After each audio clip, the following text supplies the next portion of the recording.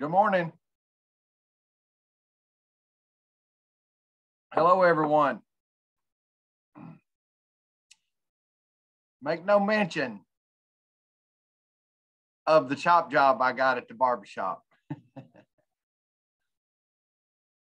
Have you ever moved or gone to a new place and went to the barbershop, or most of you ladies to the hairdresser?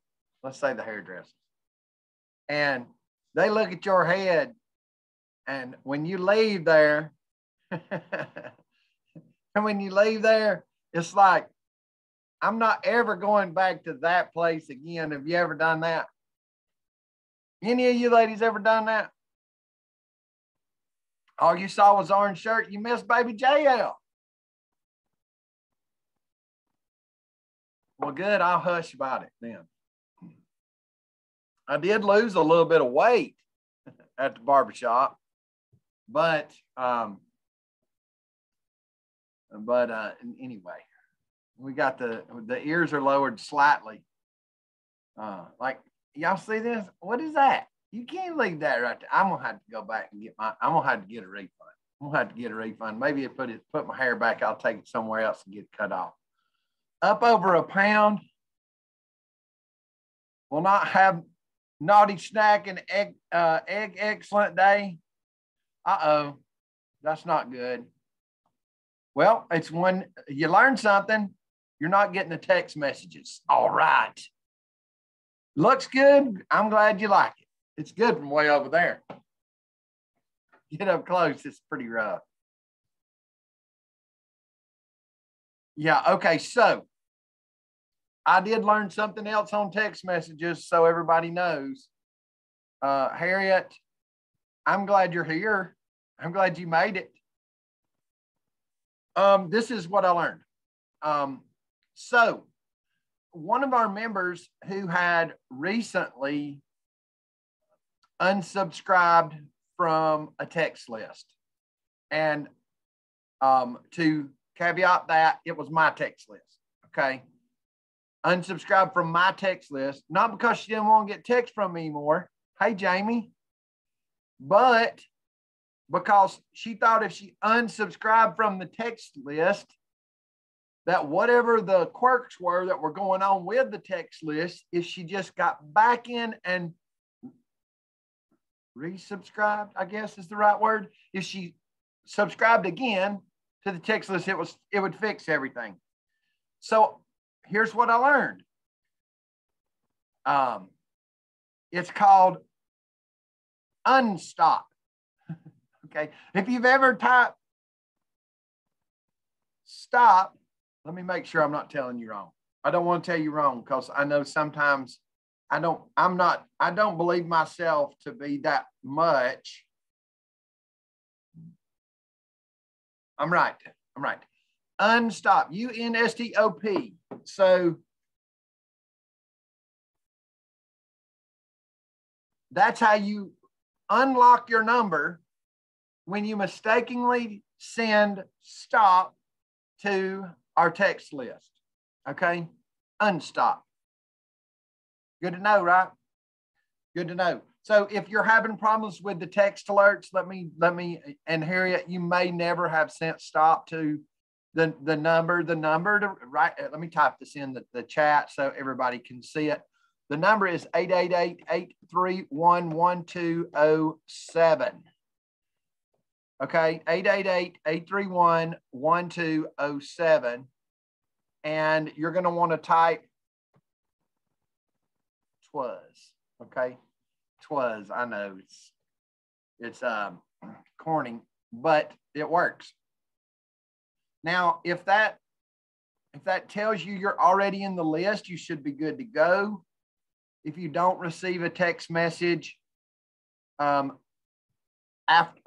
says welcome to the text list, or if you're not already in there, it should say welcome to the challenge text list. After you've sent Twas, try sending unstop to that number. And Lord, there's at least 3 people I know that need this information. So hopefully Maybe if they're not doing the challenge, they'll see the instructions and we'll try that on their phone as well. Good morning, Alicia. Good morning, Amy. Good morning, Angela. Good morning, Barbie. Good morning, Christy. Good morning, Butkus. Good morning, Cindy. Good morning, Deb. Good morning, Harriet. Good morning, Heather. Good morning, Amy, Jamie and Jenna. Good morning, Kimberly. Good morning, Michelle. Good morning, Millie, Patricia, Robin, Shanda. Good morning to you. Good morning, Sherry. Good morning, Tammy. Tammy had a great question this morning too. Good morning, Tanya. So glad everybody's been able to get in that did. The cool thing, whether y'all might not think it's so cool, I do. There was 22 registrants this morning when I turned on the Zoom, this particular class in my Zoom account. There's 20 of us here. So that's good. That's a good turnout per registrations. How many of you remember that orientation for next week is tonight at 7? How many of y'all remember that? Anybody? If you've forgotten, if you have forgotten, you will get a text from the My Jason text list. You're welcome, Tammy. My Jason text list will be sent out today at noon. Okay. And let me say this to Harriet. Harriet, while you're there in the 888-831-1207, go ahead and send the text word My Jason, MYJASON, all one word, and see if it tells you you're already in that list, because I want you to get that text as well. I don't text very much from that list, but when I do text from it, I try to just let everybody know when a class is. And sometimes I'll give more than a couple of hours warning, but typically it's just, like today, there'll be a 7-hour difference. That's usually too long. I usually try to be somewhere between 3 to 4 hours or less, because we forget. I forget. I forget. Typically, if you don't get a text, it's not a technical issue. It's because I have forgotten, and I try not to forget. I got notes all over the place. I want to share this with y'all because it's a common thing. As y'all might say, this is weird. Some of you will. It's not accepting My Jason, MYJASON. What's it telling you, Harriet? Anything?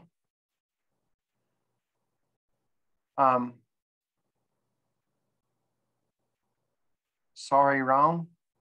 It's telling you 888-831-1207. It should take My Jason. It should accept you. It's not a valid keyword. MYJASON is not a valid keyword. That's not good. Uh-oh.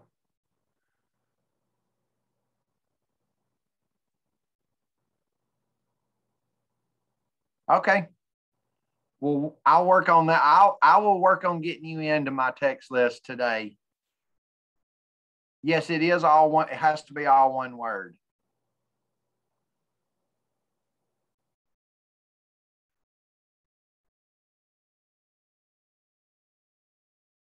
Yeah, I don't think it matters if it's caps or not. I don't know that actually is going to be a factor.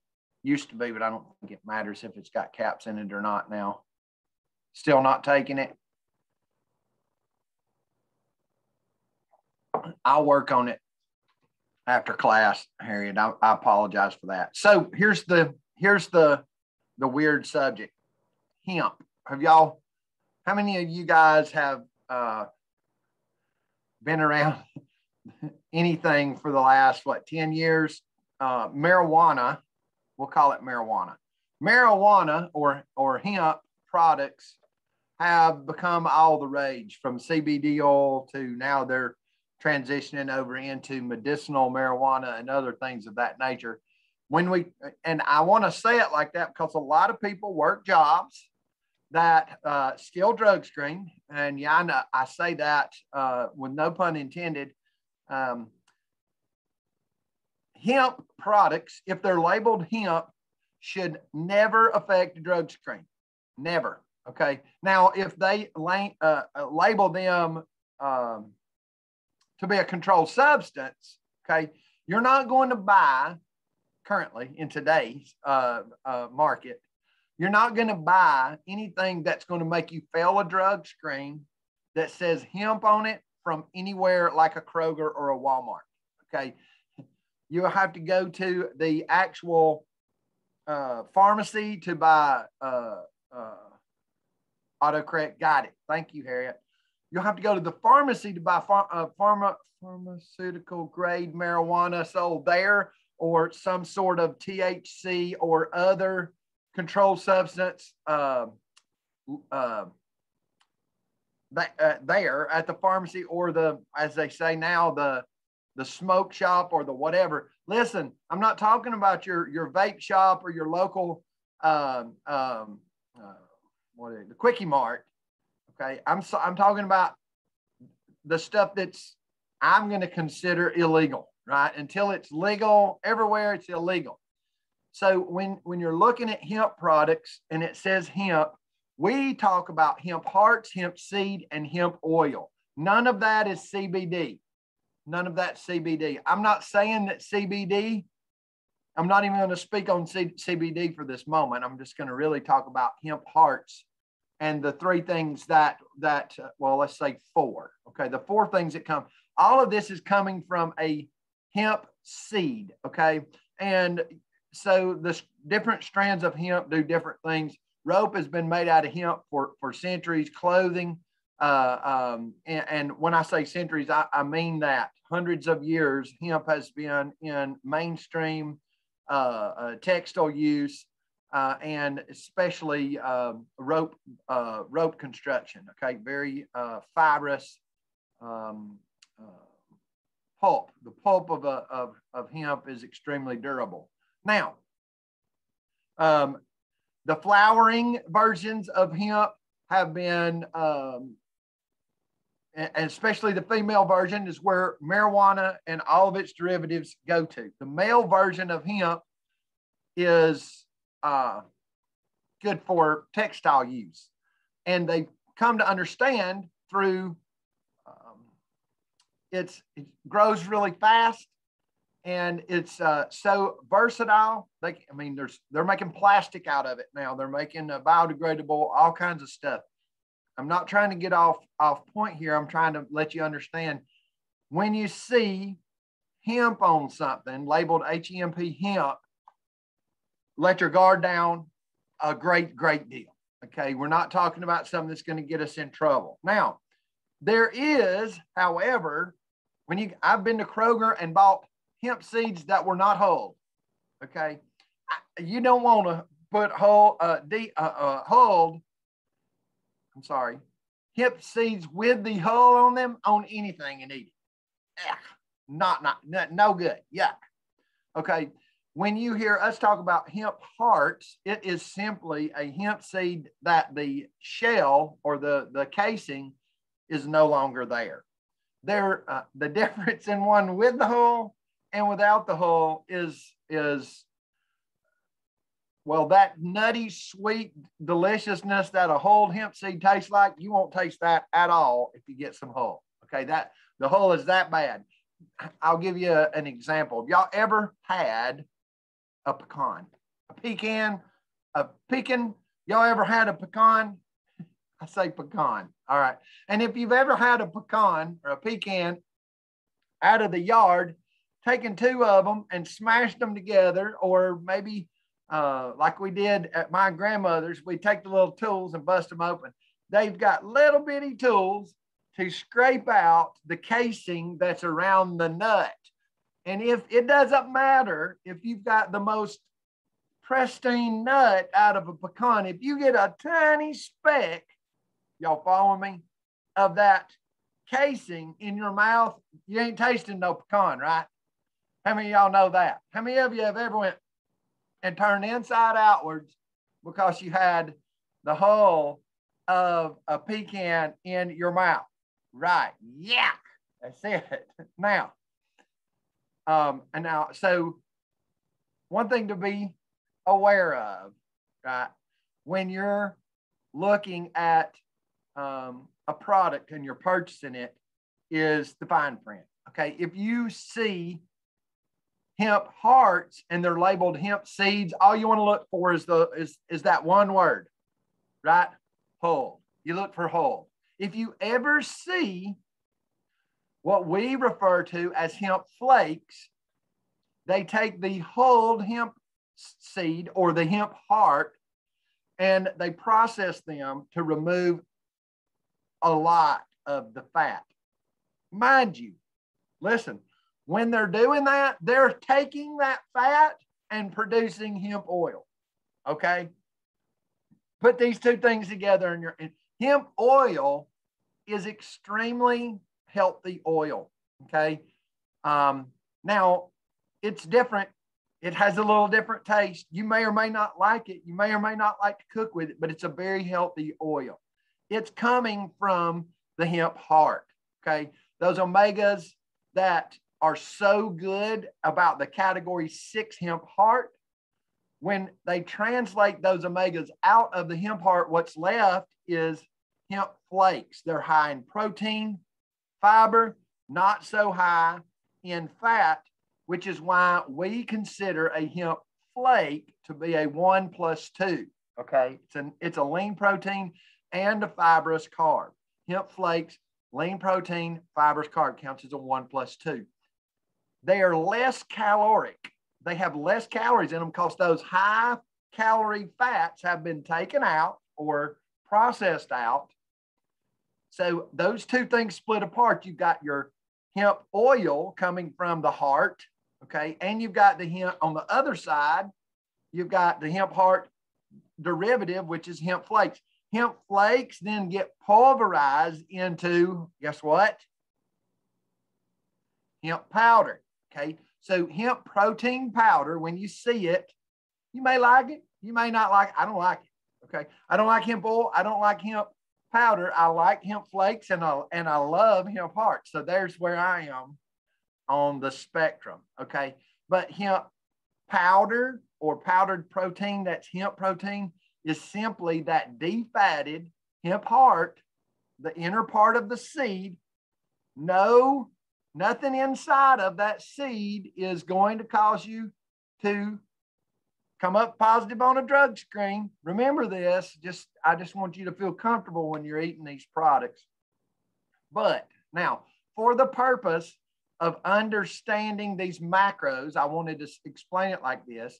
When we've got hemp with fat on one side, hemp hearts or hemp oil, we got to know that it's high calorie and our portions need to be minded a little bit more. Okay.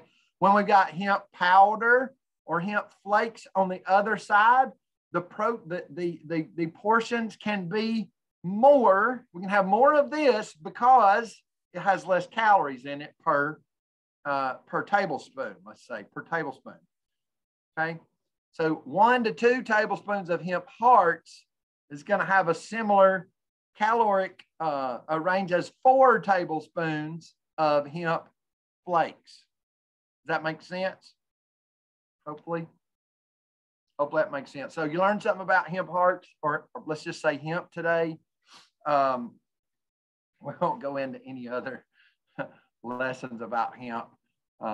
Shamefully, I could probably talk to you about other hemp lessons, but we won't do that. And did I not do a good job of explaining that to somebody? Somebody got questions about hemp that I can help with, because I think, we definitely talk about it. We definitely recommend it on our program. When you're having a hemp bar, we're talking about hemp hearts. Okay. We're talking about hemp hearts, which is as close to natural hemp seeds as you'll ever want to eat. You can eat them with the hull, but remember, remember the pecan, you don't want to eat them with the hulls, okay? You want them to be dehulled, or you want the hull out of there. All right. Don't be afraid of them. I'd encourage you to try them and certainly reap the benefits of them. Great nails, great hair, great skin. We're talking about great for memory. The omegas 3s and 6s that are in hemp hearts are without comparison. There's nothing natural that the last studies that I have been read and can recall to mind, there is nothing that grows natural, nothing, fish oil, krill oil, nothing that compares to the natural occurring omegas in a whole hemp heart. Okay, you want to be healthy and get natural, God-given nutrients from plants and seeds and animals. There's your direct source for the healthy omega fats, that a number one best for you stuff. Oh, maybe you learned something today. I don't know. Hope so. All right. I have held off long enough. Unless someone else has got some something that I need to get to. I've had a burning desire to share a little bit more about what we talked about on Monday, but here it is. What is Thursday? How did it get Thursday so fast? How did it become Thursday so fast? So we talked about Jesus on Monday. This is going to be our spiritual portion. I talked too long on hemp, so I'll try to be direct about this. We talked about Jesus and his incomplete work that he wasn't able to finish as part of his plan on Monday, right? Do y'all remember that? Two of you remember we're doing good. Or I'm doing good. Because I'm one. I do remember. I got notes. And Jesus, I hope if you don't know Jesus, whenever you're with me, that you at least hear his name. Okay. I may not be a reflection of him, and I may do a poor job. But I don't ever want to fail to tell you that what Jesus done for me. He's definitely brought peace and hope and joy and power to my life that I never had without it. And meaning when I was in total control of my life, I was never as powerful or as filled with peace or love or joy that I have been since Jesus came in my life. And that doesn't matter if I considered myself to be fat or thin or well. None of those things mattered. I had a gaping hole inside of me until I had Jesus. And you couldn't see it sometimes, but I always knew it was there. And I didn't always know what it was until a man called Jesus filled it up. Now that I've said that, and y'all still remember I love you, let's get on with this little lesson. I felt like my toes were broke off on Monday because I've known that I'm called to preach for a long time, and I've not been in the role of preacher ever. Never been in the role of a preacher. Now I talk about Jesus a lot, and I witness a lot, and I do this with you guys, and this may be my ministry. This may be my pulpit. This may be my thing, but I don't know. I don't know. right? I don't know. I know when God pulls on me to get in the Word, I do. And when I get in there, typically something comes to me, or and then I have to tell somebody about it. And maybe that's not what I think it is, but it lines up what I went over on Monday, doesn't it? And hopefully, maybe somewhere in your life, it'll line up with where you're at. Because how will they hear? How will they hear without a preacher? How will they hear without a preacher? That's what the Bible says. And I, or anybody you know that goes by preacher, pastor, minister, all of those people you've known in your life that you know currently or will ever know that have that title in but the front of or the end of or somewhere around their name are not who the Lord is talking about in that verse. Okay, we are to be the hands and feet and ears and eyes and mouth of Jesus as a body. And certainly we may not all have the gifts of being the minister, but we're all called to preach. Now,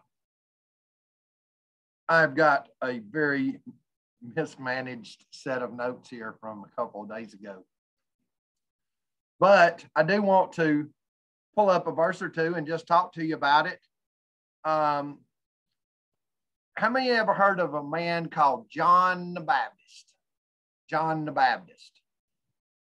John the Baptist was alive. He was a man that was alive back in the days of Jesus. Okay. And if you want to know a neat fact, John the Baptist as a fetus acknowledged Jesus. That's a little fact of history. Before John the Baptist was out of his mother's belly, he acknowledged Jesus as a fetus. There's some history on that, and that's not what we'll talk about, but I thought that was pretty cool when it came to my mind. Let me read you this one little verse out of John chapter 1. And I think it'd be a great place to start. John chapter 1, verse 19. Listen to how this reads. And this is the record of John when the Jews sent priests and Levites from Jerusalem to ask him, "Who art thou? Who art thou?" Sending, it won't be long before somebody asks, "Who is Cindy? Who is Barbie? Who are you, Dana? Who are you, Deb?" And I want to ask you today, just like this little testament from the Bible says, it says, do you have a record? That's my little note here. Do you have a record? And this is the record of John. John's got a record. Not a record that you round on a record player, but a recorded testimony. John has a record. I have a record. I know you have a record. And you know, Jamie, that you have a record. Now, does anybody else know that you have a record? This is the question that I'm putting to you. Do you have a record? Let's look. We'll stay in John chapter 1 for a minute. I'm going to skip around if that's okay with you. And let's look for a second on, let's see. Let's just go right quick to what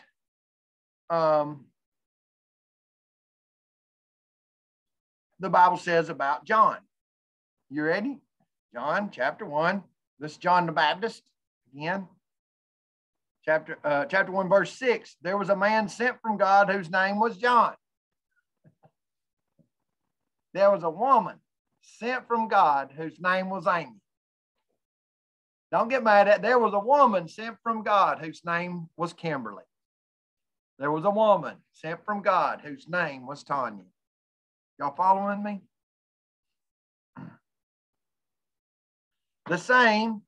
came for a witness to bear witness of the light, that all men through him might believe.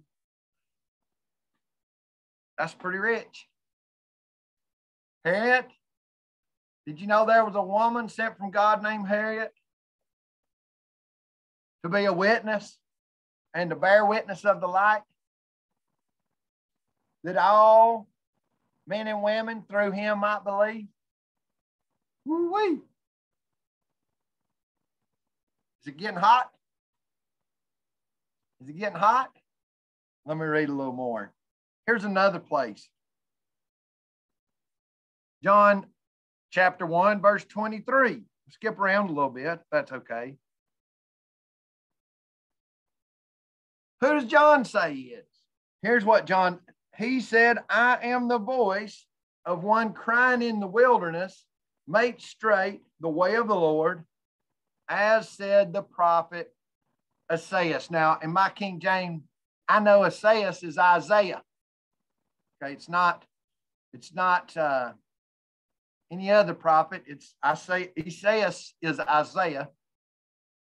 How many of y'all know who Isaiah is, or have ever read through some of the things of Isaiah? Isaiah was one of those people who the angels visited and said, I need somebody to speak for me.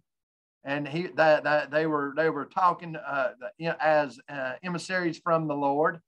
And Isaiah said,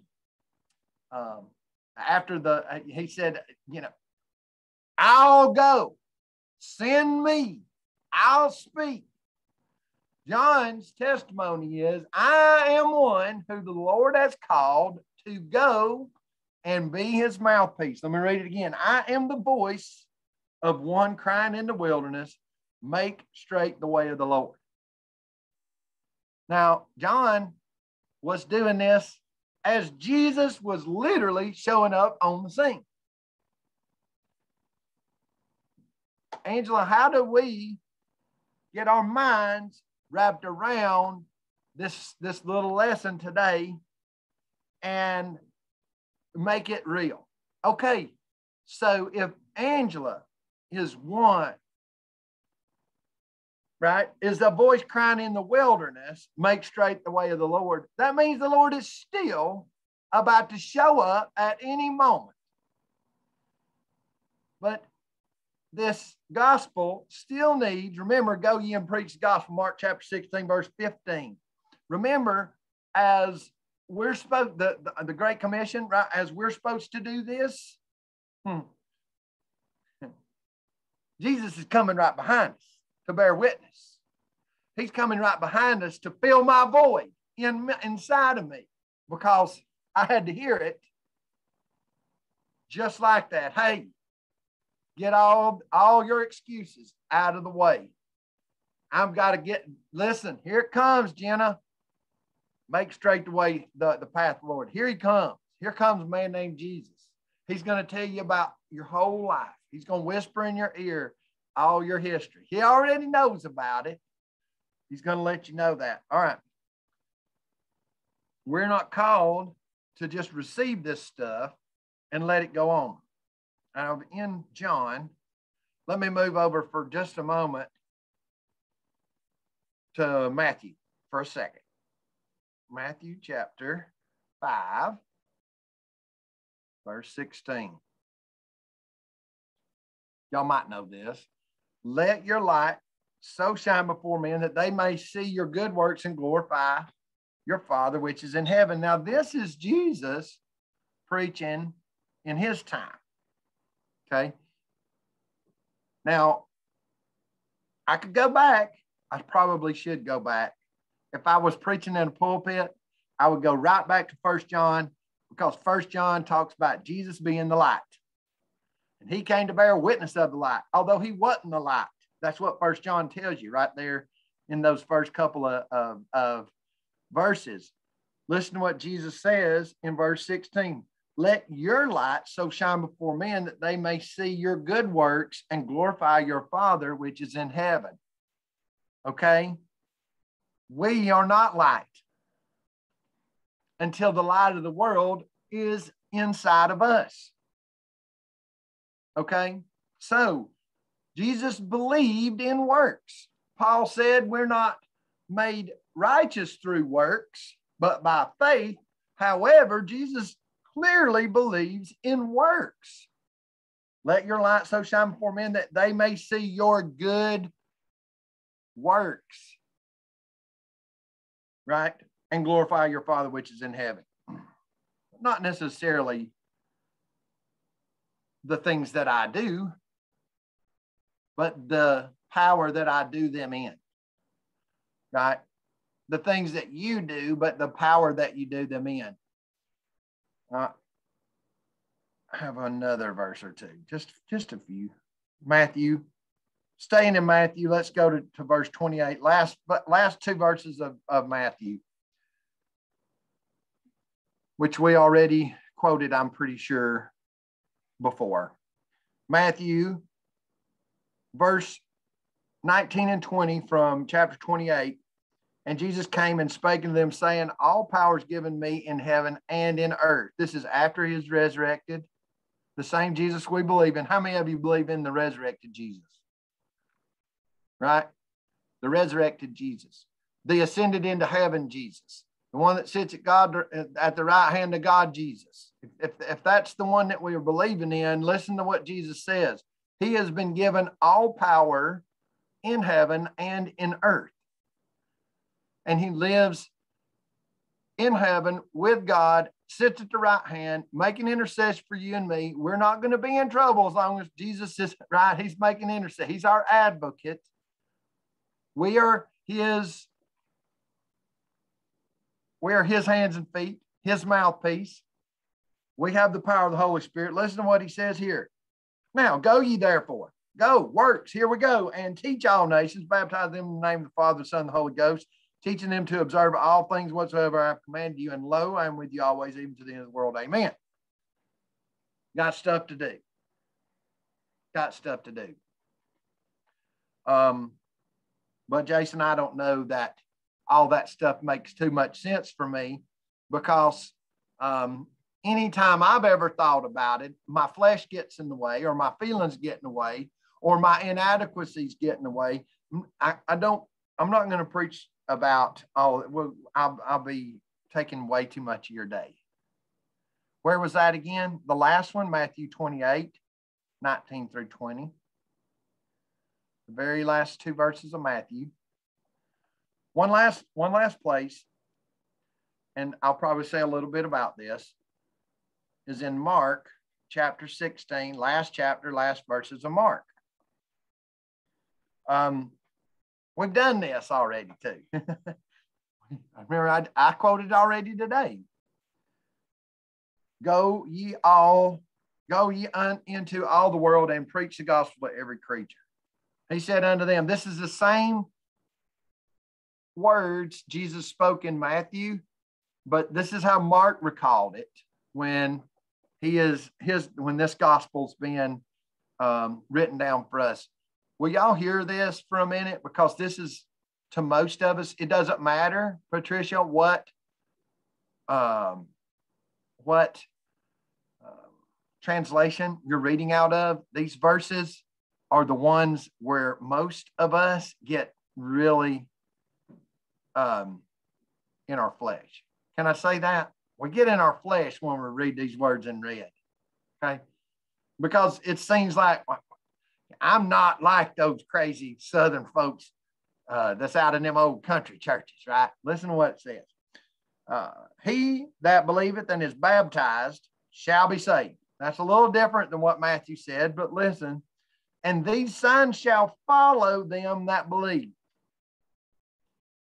Okay. I hope this goes well with you today. This is going to be my last couple of verses. This is when we get prepared for salvation by hearing the word from somebody, and we recognize we've got a dull, gaping wound, open place inside of us that has been there since before we were born, until we get reconciled with the Father, who wants to have a one-on-one relationship with us. And it's made possible through his son. Once we hear that and we figure it out and we get in this relationship, the warm fuzzies of how that feels, that salvation feels, changes to inadequate. The flesh shows up again. We have to learn how to live a different way, depending on how long we have been living a life of sin. Let's say it that way: living a life of sin or without God. These things may sound extremely hard. Now I'm going to keep reading. All these signs shall follow them that believe. In my name shall they cast out devils. Right? Cast out devils. What are devils? What are devils? They shall speak with new tongues. What is that? Speak with new tongues. What are that? What is that? They shall take up serpents. Right? What is that? What is that? And if they drink anything, any deadly thing, it shall not hurt them. Okay. They shall lay hands on the sick and they shall recover. This is Jesus. Look, the words are in red, y'all. You got a red letter Bible. All those will be in red. Let me spend just a second here with you because, like I said, it doesn't matter what translation you're in. It's going to tell you you're going to handle serpents. Okay. And it may say snakes. It may change serpents to snakes, but there's no way to translate the words that are in that text without saying drink poison, handle snakes. Okay. Now you may say, okay, I'm done with Jesus. This is all fake. I am not, Angela, going to go and handle a serpent. This is not what I signed up for. This is not the same Jesus that set me free. This is not that's not where I'm going. You're thinking, Lord, Jason's telling me to go and pick up snakes. Jason's telling me to go and drink some poison, right? This is what you're telling me? No, it's not what I'm telling you. It's what Jesus is telling you. It's what Jesus is telling you. Now, I'm going to start with the very first thing he said one more time. Go ye into all the world. Okay. He didn't say go into heavenly places and sit with people that are saints and talk about Jesus. He didn't say go into the safe places or into the holy places and commune with the people that are just like you, saved, forgiven, righteous, and well-to-do. He says that we got to go to the world, to the whole world. And what are we supposed to do when we get there, Millie? Preach the gospel to every creature. To every creature. Is a snake a creature? Is a devil a preacher? Are devils? It says there, we're supposed to cast out devils. Now, some of us are worried about arachnophobia, spider fear. Some of us are worried about, I don't know what snake phobia is. I'm just going to call it snake phobia. Some of us are sitting here thinking about snake phobia. I ain't touching no snake, right? Snake phobia. My wife, if you even show her a picture of a snake, she'll squeal and jump on the table. And it may be in Africa and she's in America, but if it's on, she gets the heebie-jeebies. I know it's being literal, and Jesus was probably being literal, but I'm trying to talk about this in a spiritual way. Okay? If your excuse for not sharing the gospel is you don't know how to say it, then you're going to have to, like it says here, they shall speak with new tongues. Right? You don't know it. You don't understand it. But when you're in that situation, listen, because you're going to be in that situation where you know you're supposed to say it. Have you talked to Jesus? Do you know Jesus? Everything inside of you is going to be saying, this is when you have this talk. But your mind saying, my tongue don't know how to communicate that. That's not what Jesus said. Jesus said they shall speak with new tongues. Your little tongue will waggle about him when you open your mouth. You'll be able, it says, to take up serpents. You'll be able to actually go out into the world where the slimiest, most dangerous, them snakes ain't slimy, but that's the way I see them. I've always seen them as slimy. The slimiest, evilest, hissingest, deadliest, poison-filled representatives. Millie said the devil was a serpent. All of those things, right? All of those things, you'll be able to go where that is and waggle your tongue about Jesus. You'll be able to drink poison and not be hurt. Right? Does that mean it sticks and stones may break my bones, but words will never hurt? No, that means quite the opposite. It means that, to me, okay, spiritually written, spiritually discerned, whatever. Listen, how many of you have ever heard of an apologist? An apologist. You never heard of an apologist? Some of the great men of God from old would get into debates about doctrine with one another. And you may think that these things are unholy or not right or divisive, whatever.